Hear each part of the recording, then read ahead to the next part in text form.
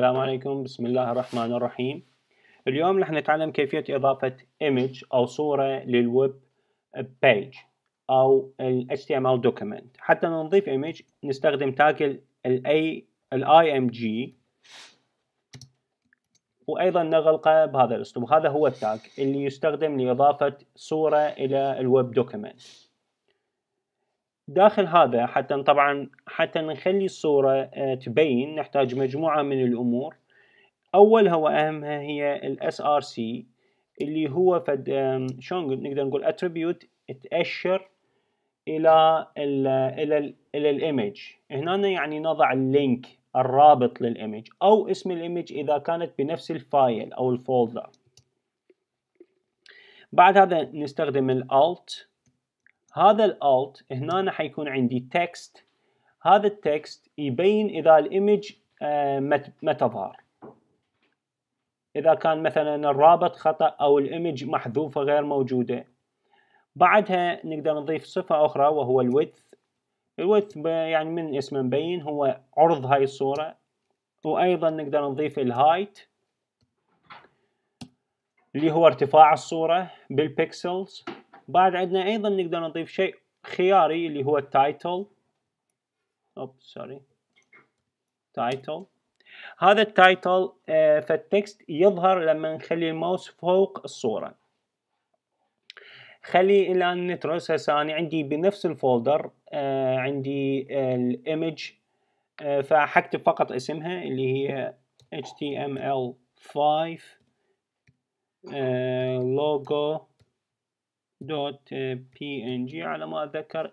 المهم إذا كان أنا كتبت هسه على فرض إنه إذا كان أكو شيء هنا خطأ، التكست اللي راح اكتبه هنا حيظهر. فخلنا نكتب في تكست معبر مثلا نقدر نقول ان خلنا نكتب html5 logo image اي شيء حسب الحاجة. نخلي العرض مالتها خلينا نخلي مثلا 260 بكسل.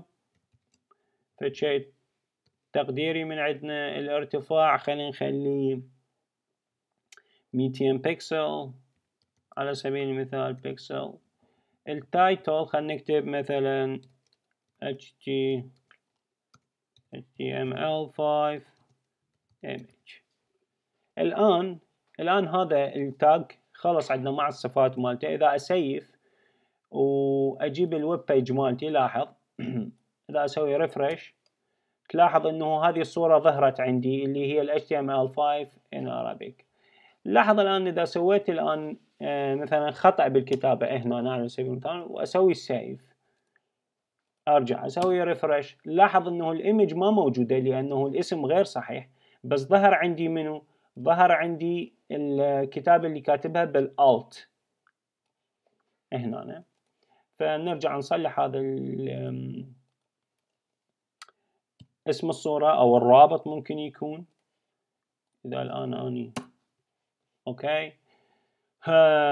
بعد شنو عندنا على سبيل المثال لحد الآن خلي أيضا نشوف شنو التايتل. لاحظ إذا خليت الماوس فوق الصورة انتظرت شوية ظهر هذا بالعلامة الصفراء html5 image. هذا هو التايتل وهذا واضح بعد عرض الصورة. طبعا أنت مو لازم دائما تخلي عرض وارتفاع، ممكن تحذف أحدهن الثاني حيكون تلقائي.